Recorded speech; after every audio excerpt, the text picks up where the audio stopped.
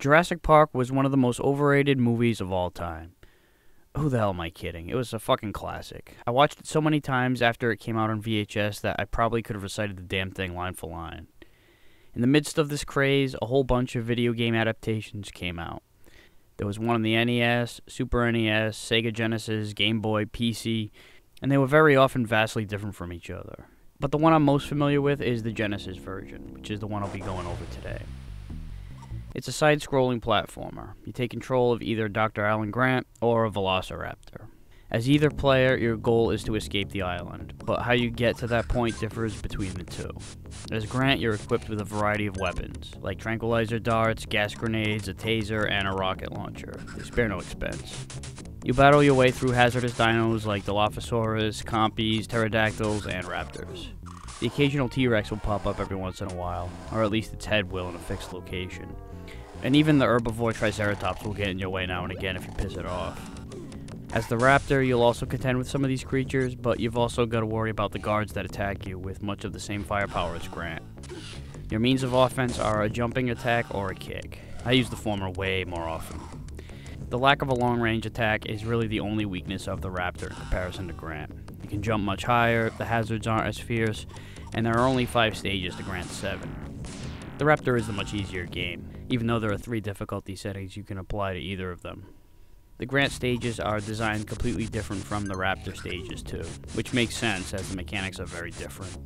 The Raptor stages are generally more open, giving you more room to jump around, while Grant has more nooks and crannies to work through.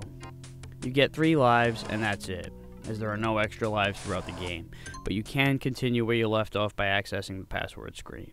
And since there are no checkpoints throughout the game, with the exception of the last stage, essentially you have infinite lives. What difference does it make if you get a game over if you're going to start at the beginning of the stage anyway?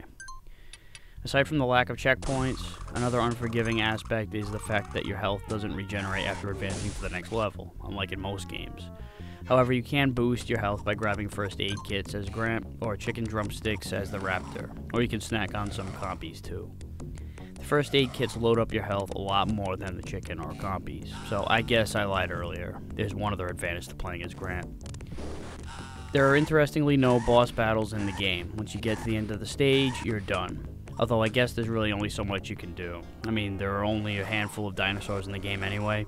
If they would have saved the heavy hitters for the boss battles, then you'd only be dealing with Compies the whole game. The exception is the final stage. You do get a boss battle then, but in both Grant and Raptor modes, it's a brutal disappointment, but I'll get into that later. The graphics are really good, and the animation is pretty freaking awesome, particularly on Dr. Grant, whose animations were rendered through motion capture, which was very much in video game infancy in 1993. The controls aren't great though, they feel kind of stiff. There's a bit of a delay, particularly with crouching, and it's not easy to keep control of yourself in midair. These flaws are more pronounced in Grant mode, which contributes to the harder difficulty. But if it ever gets overly frustrating, you can always toggle the difficulty level. The soundtrack is mediocre. It's very bass-driven, which doesn't make it bad, but half the time there's only a bass and a percussion track, which makes these particular songs sound underwritten. The final stage theme, however, is terrific, and the sound effects applied to the dinosaurs are translated well. Jurassic Park is rough around the edges, but it has a charm about it. It's more than playable.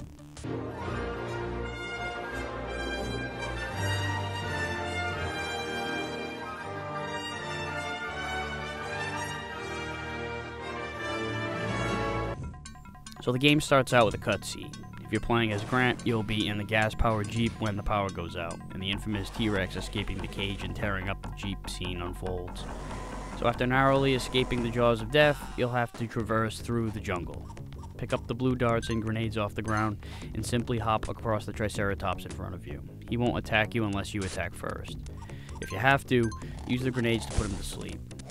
The Dilophosaurus will spit a blinding gook at you. Duck and fire at him. Darts or grenades work fine. There's some health down here if you need it, but grab it and get out quickly, as there are pesky Compies down here. Grab the darts down here, and then shoot down the pterodactyl before jumping across this branch. After sliding down, there are some red darts and a health pack up these branches. Slide down again, grab the darts, and shoot down the pterodactyls that fly overhead before using this branch as a springboard over these spikes. Hop down here, kill the Compy hiding in this nook, and grab the red darts and a health pack. there'll be another compy down here along with the Dilophosaurus. Take them out and grab the grenades.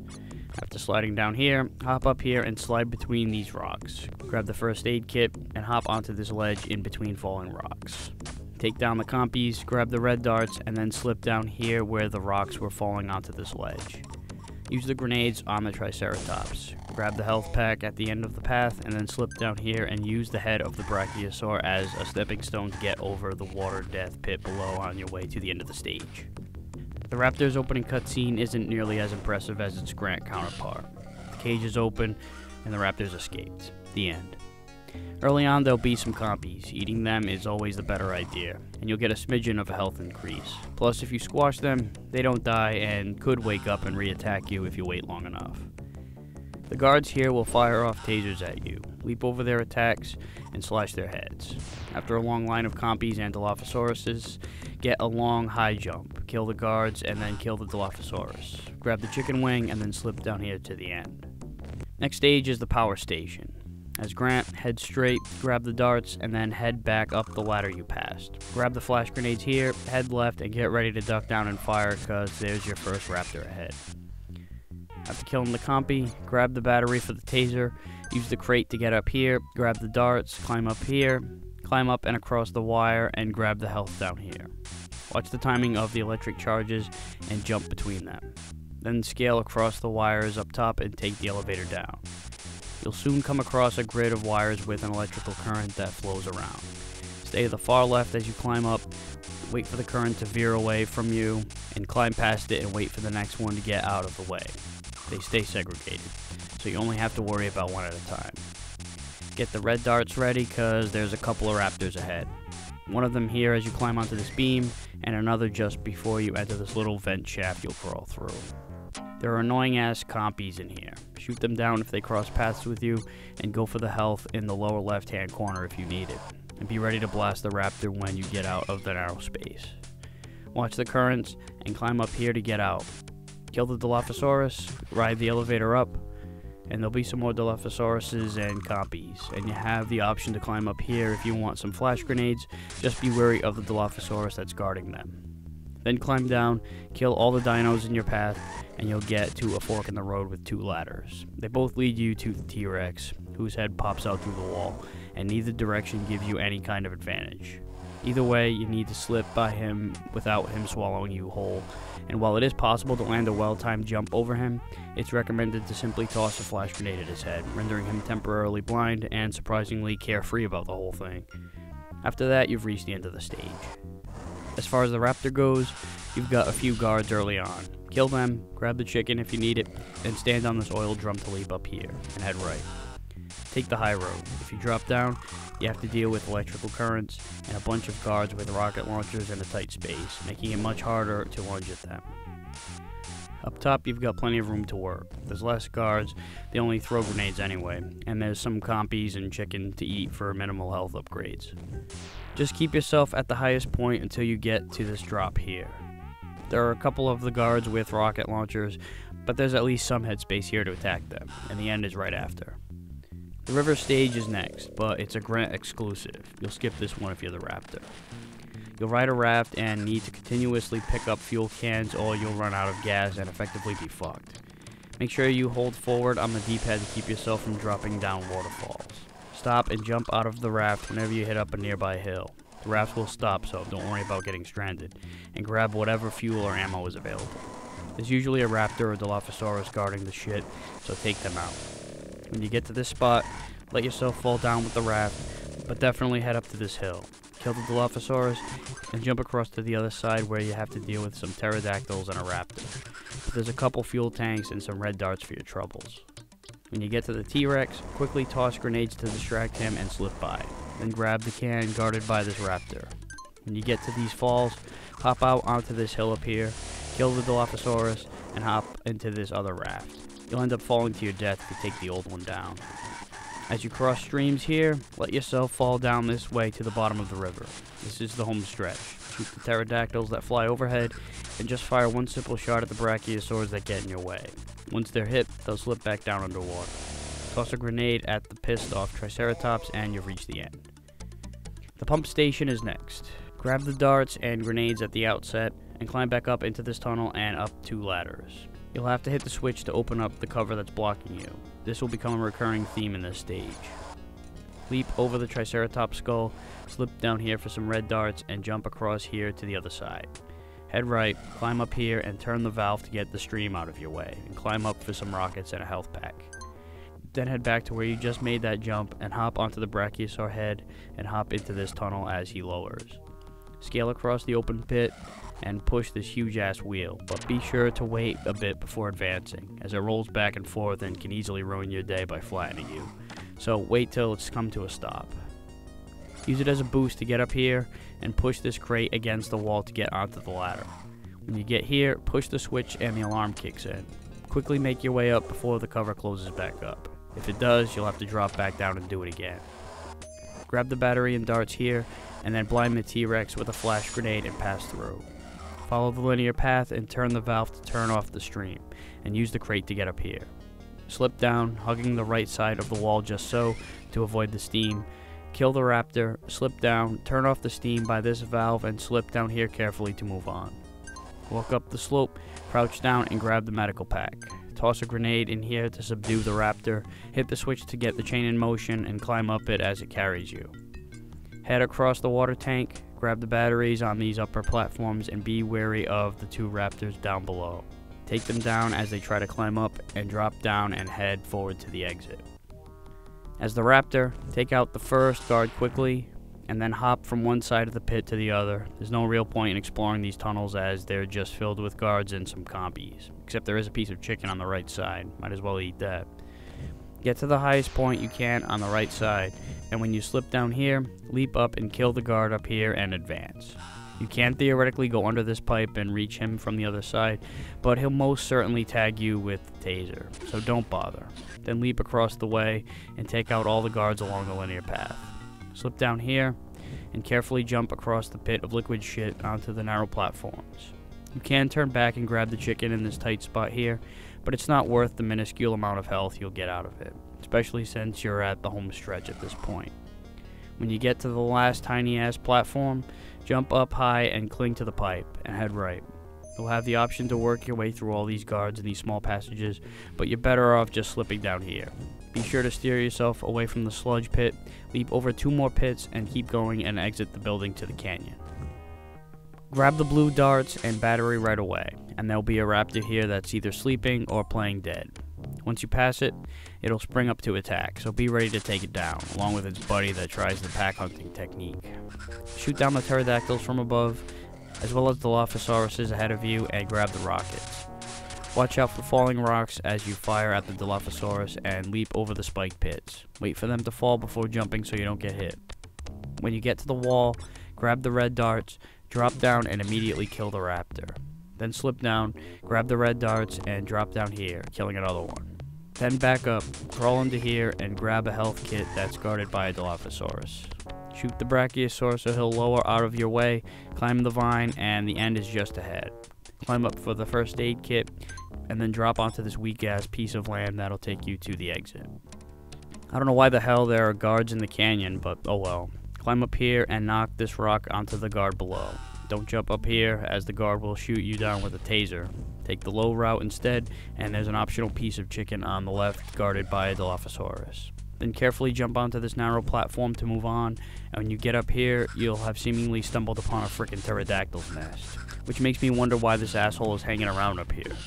Don't even go left, just head right to avoid all that shit, and slip down here. There'll be a pretty long line of guards with some powerful weapons. Move quickly, killing whatever's in your path, take a long leap up here, and you'll exit the stage down this pit. That volcano that's in the background of the canyon level is where you'll go next, but only if you're Grant, as the raptor was apparently smart enough to realize you can simply walk around the fucking thing, or at least avoid the inside of it. Anyway, there'll be a Dilophosaurus early on from across the way. You can't hit him from over here yet, so wait for an opening between his spittings and slide down into some grenades. Then climb up here and take down the Dilophosaurus that was just bugging you earlier. Grab the health kit and continue on. Grab the rockets, and now it's a long line of raptors down the linear path. I guess these raptors didn't think to walk around the volcano. Keep your distance and take them down. Hop across these platforms and grab the rockets. Slip down and hop over the lava pits. You've got a raptor and a compy as well as a couple of small pits on your way to the end. Just like the canyon, it's a short stage. The visitor center is the final stage. Creep your way down the stairs to lure the raptor up, retreat and take it out when it gets level with you. Grab the darts up here and wipe out the raptor with a grenade. Shoot down this crate to give you a boost and the T-Rex will make an appearance right after.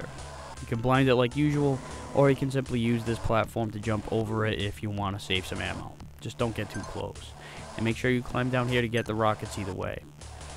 Shoot down the raptors and Dilophosauruses on your way to the elevator down. Kill the Dilophosaurus and try to avoid the compies, and the door ahead will take you to the next segment. More Dilophosauruses and raptors in the corridor. Just make sure you turn around quick to take down the sneak attack raptor right before you grab the rockets. And hop up here for a health kit. And a battery on the floor right before the next door. Kill the raptor and Dilophosaurus and climb up into this vent and pass through. Then slip back down, and when the opening presents itself, take out the raptor and head back for some rockets. Then climb back up into the vent and continue until you make your way into the main hall for the final showdown with 2 raptors. I know you've been battling raptors all day, so this is kind of a weak final boss, especially when you have a fucking T-Rex roaming around. But they wanted to mirror the climax of the film, I reckon. These raptors are on steroids, speed, cocaine, and anything else you can think of, because no matter how many rockets you pump into them, they can't be stopped or even slowed down. So what the hell are you supposed to do? Well, instead of dropping straight down, you're going to want to slip onto the skeleton and slip down the front of it, and you'll land between the raptors who are guarding either side and are completely oblivious to your presence. Now you'd think this would be an ample opportunity to shoot them down, but like I said, they're basically immune. So what you have to do is toss grenades at the base of the skeletons, which causes them to collapse onto the raptors, killing them both. You'll then get a brief ending cutscene with the helicopter flying you off to safety as the T-Rex roars and the credits roll. As the raptor, kill the guard and Dilophosaurus, and there's a chicken leg back here and a compy ahead to munch on. There's another chicken leg here. Then climb up and eat the chicken on this small ledge. Kick open the doors and kill whatever awaits you. All of them Dilophosauruses and guards. Waste no time with the guards, especially if there's more than one, because they're heavily armed. Eat the chicken up here, and there are some more compies and a chicken leg up here. At least this final stage is generous with health upgrades. After taking out 3 guards at the end, you'll reach the next segment. After a Dilophosaurus early on, there'll be these short platforms with guards on top and bottom. The top routes both have only 1 guard, so you can take less damage that way. And there's no shame in just running past everything. Since you're faster, it'll save you some health. The door ahead leads you to a short segment where you jump from one platform to the other. There's only a Dilophosaurus and a compy in this room. No big whoop. You'll exit into the room with the vent option. Kick the door open and take the low route. It's easier to deal with the Dilophosaurus and compies in the more open rooms than it is to deal with the guards in such a tight space. But this heavily armed guard can be a pain in the ass. You're not going to be able to get him from underneath. So once you get into the third room, climb up into the vent, get a running start, and jump over the opening to slash him. If you get knocked down, head back a room and try again. Once you do get past him, stay up top and the main hall is just ahead. Grant stands atop the skeleton, unleashing a whirlwind of weaponry at you. Much like the raptors when you're playing as Grant, no attack seems to work, as he'll fend you off if you so much as get within breathing distance of the prick. And much like that final boss, this one is just as easy to accomplish. In fact, it's even easier. Just walk up to the base of the skeleton and kick the fucking thing a few times. Skeletons collapse, Grant runs off, and then you get a short cutscene of the raptor in a crate being shipped off the island to presumably Costa Rica, and the credits roll. These boss battles are the drizzling shits. For one thing, the solution is pretty cryptic. I mean, who the hell is gonna try dismantling the skeletons the first time they get here, or even the second or third time they try? Of course, the first instinct is gonna be to fight the motherfuckers, and even once you discover that there's something more to it than that, you're likely not gonna believe it would be something as simple as this. So once you do finally figure it out, you're gonna be so fucking pissed that you went through all that bullshit only to learn that you just had to kick the rock or toss a grenade over the raptor. Not to mention that the lone boss battle in the entire game, it turns out, is easy as shit and no fun to experience. There's no combat or strategic element to it at all. A sequel to this game would follow, Jurassic Park Rampage Edition, but maybe we'll talk about that one another time. And that wraps up this edition of Aqualung's Game Reviews. See you next time.